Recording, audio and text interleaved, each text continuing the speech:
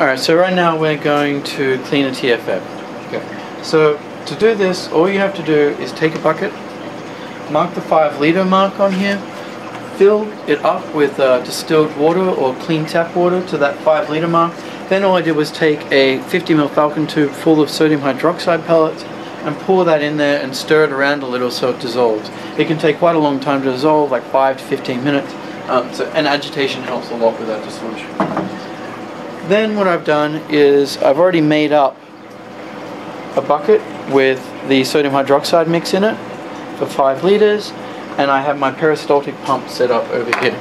So what I want to do really quickly is just go through the peristaltic setup just one more time to make sure we've really got it covered. Alright, essentially the peristaltic setup is a loop.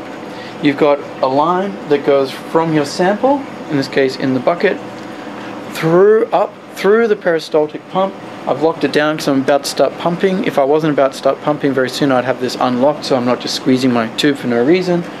Through a pressure gauge here that tells me my back pressure when I apply it, down along into my peristaltic, into my TFF here, and then the return line that takes my sample back either into where my sample is to concentrate it, or into the sink to just flush that liquid through.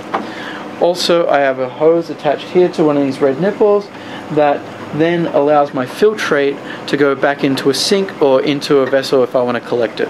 Nice clean water, 100 kilodalton filtered water comes out of here, so it's really nice clean water.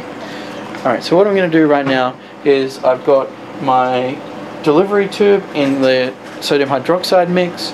I'm clamped down at my pump. I'm ready to roll. Okay.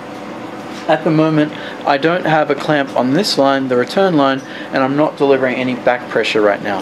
What I'll do to start off with is I'll start just flushing my sodium hydroxide through the lines without any back pressure, without sending it out through my filtrate line, because I just want to start it moving. Alright, then we'll start applying back pressure. Alright, the first thing to do is make sure your tube is actually in the sample water. If it's above it, all you'll have is a sucking noise. Alright, and I'll demonstrate that right now. So, my peristaltic's turned on, I turn it on at the back. I've set it to 30, which is the lowest speed that this pump will give a very consistent flow rate at, which for our purposes is not super important. Then I'll turn it on. Notice also I've got it pumping in the direction where it goes around like this, is drawing from this side, squeezing liquid through to this side over here. Okay, so I'll press start, and the peristaltic comes on. Okay, the first thing to note is with this dial all the way back, all the way unscrewed, I'm not actually getting any liquid coming through. What I want to do now is I want to just tighten that down, turning in a clockwise manner, so that I can start to see sample being drawn up through my line. Because I don't want to over pressurize. This here squeezes, gives the intensity of squeezing. Okay, so once it kicks in, you see my tubing starts to jiggle a lot more. Alright, and I'm starting to get liquid come through. Turn that down just a little. Okay, so it's squeezing liquid through, and I can see liquid is coming out of my return line quite a lot there. Okay, so it's moving liquid through really nicely now. Alright, let's just turn it down a little bit more. Alright, so it's going nice and slow and steady. Now see, if you look at my pressure gauge here, I don't have any pressure on this right now. Okay, what I want to do to get back pressure on this is I want to apply a clamp. Just a little clamp like this. Just put it, loosen it off, slide it onto the return line, and then what I do is, watching my pressure gauge over here, I start to apply a little, so I start to twist down that pressure. What you'll notice is nothing will happen, and then all of a sudden it's going to shoot up. Alright, see how, I don't know if you can see how it's shooting up, it's getting up to around 5 psi right now. So I want to keep it around between 5 and 10, and I'm going to start getting liquid come through into this line. What I'll do is I'll put this here so you can see it nice and clear. Alright, so at 5 psi, what we can notice is that my peristaltic is applying pressure, the TFF is filling up with liquid here. I like to hold it on an angle so that I can see if any bubbles start to push through, like this little bubble down here, and just tap it gently, and those bubbles should start coming out. there's any flow. That's just a really nice clear indication everything's working well. Alright, next you can see we're starting to get liquid collecting in the beaker here. I don't have very much pressure on there, so maybe I'll just add a little bit more, and that'll start increasing the rate of flow of filtrate. Okay. So everything's going well. If I want, I can also fine-tune the pressure by changing the speed at which I push water through with the peristaltic. If I increase it from 20 RPM here, I go from about 6 psi up to around about 9, just by increasing it up to 26. Okay. Now you should see an increasing amount of filtrate come through as well. See how it's coming through a lot more nicely now? We're at a higher pressure, we're going faster. The idea then, make sure you never go over 10 psi. Okay. So now what we're doing essentially is we've got our our sodium hydroxide solution in here, and what we're doing is we're running it through the line and we're concentrating it by drawing off filtrate here.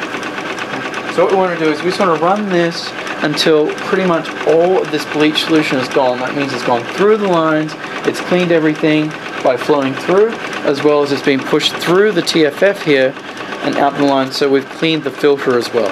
Okay. So usually that takes around about 30 minutes just to run through. So just keep an eye on that. You don't have to be here the whole time. Alright. Watch out though for these tubes coming out of the pump, and this is the sound you'll hear. Hear the sucking noise? That means that you've run, you're out of solution, or your tube has come out.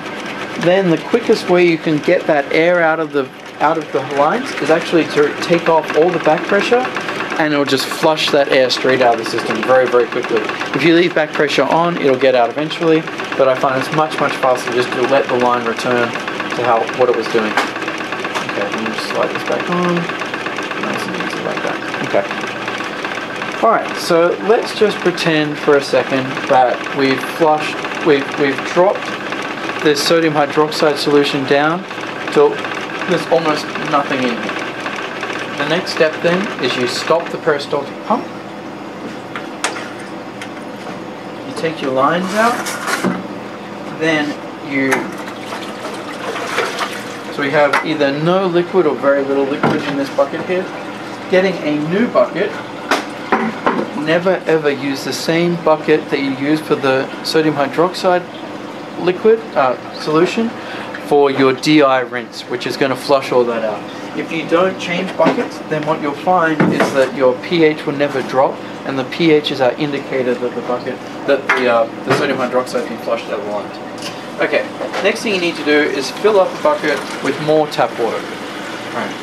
What you then need to do is taking your delivery line, put it, after you've drained, you can drain all the liquid out of the delivery line by running it with nothing coming out.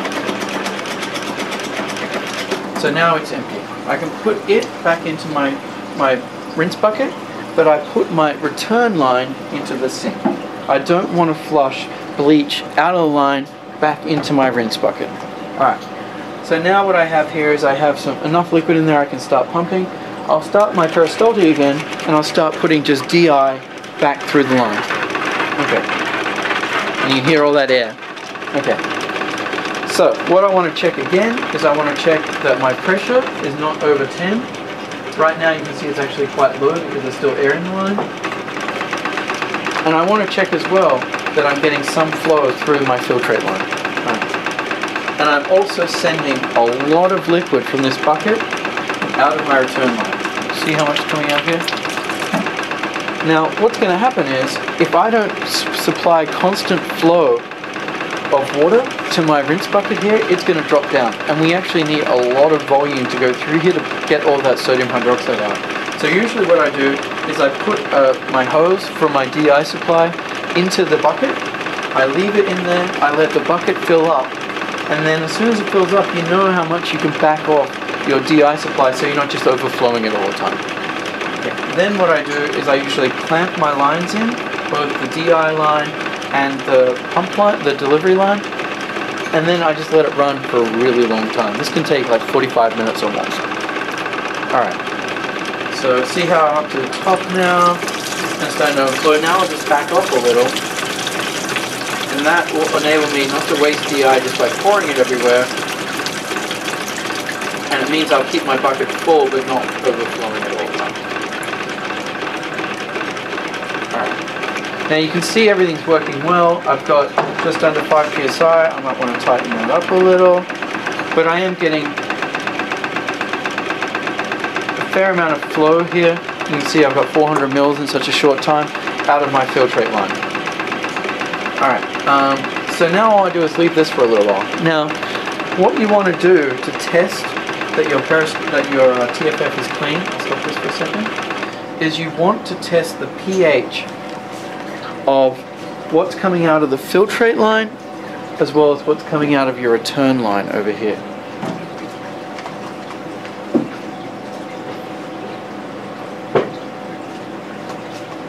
To do that, all you do is you take some pH paper, like that, and because we don't care which line is, everything has to return to pH of 7. Because we don't care whether the filtrate is out or whether the return line is out, in the field what I usually do to save pH paper is I actually hold it under both flows. Just one strip under both flows, and if one of them's out, it'll tell me that. If that's true, then I just have to add, keep flushing until it's out. Okay. All right, so we'll start the process up again.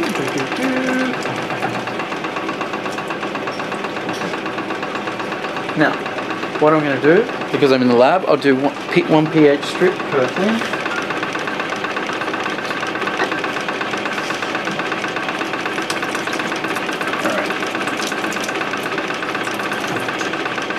Okay, so we can tell already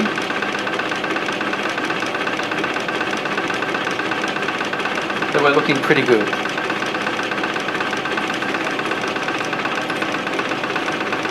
Now, when that returns to the right pH, which in this case it's 7, you can stop everything. Unload the peristaltic so you're not just squeezing your pipe for no reason, and then we want to break it down. If you're going to then do a sample immediately afterward, just leave it set up as it is, but because I'm not going to use this for a while, I'm going to break it down right now. Okay, the way to do that is, first of all, I take the tubing off each end of the TFF.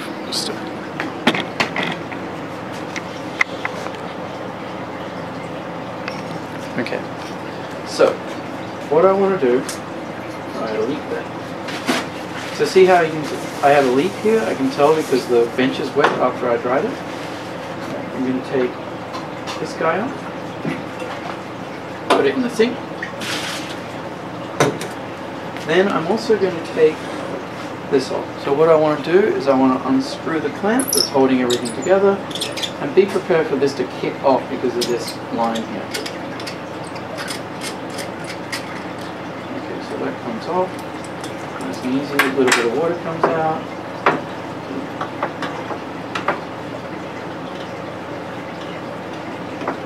Usually I then try and keep the tubing elevated so it doesn't just pour all over everything. I put the cap back on.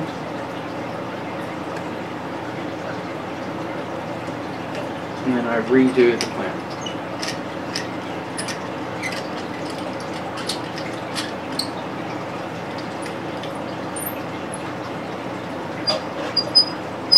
Okay, so that end's nice and sealed now. I've got this not sealed. I just want to change this end out now. Undo the clamp again. Let the tubing just flop off. Take the clamp off. Leave the tubing on. Sorry, the rubber seal on. And then reassemble it.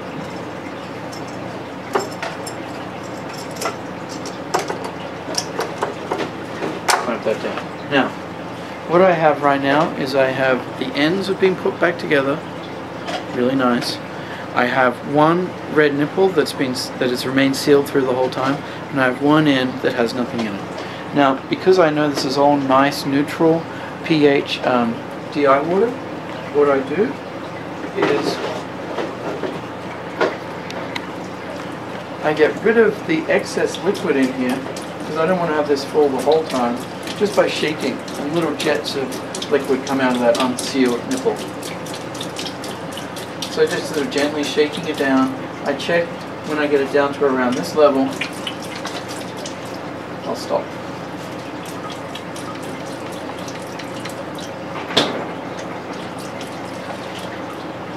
Okay, so I got it down to around there. I put the red nipple back on, and then I'd put a zip tie around this so it stays nice and sealed. And I can tell that this TFF is good to go, because see that water level in there? That means it's still nice and wet. Okay. Alright, and that's it. Your TFF is now clean. We can just break down the tubing. Usually what I do is try and let it drain by holding the tubing up, and then I hang it up somewhere.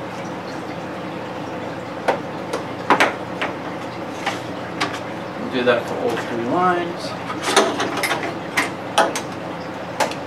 Make sure you take the clamp off, or else you'll squish the tube for no reason. Okay, that's that. If I want to use my peristaltic again soon, I'll leave the pump head on, otherwise I'll take that off. And that's it, that's how you clean TFF.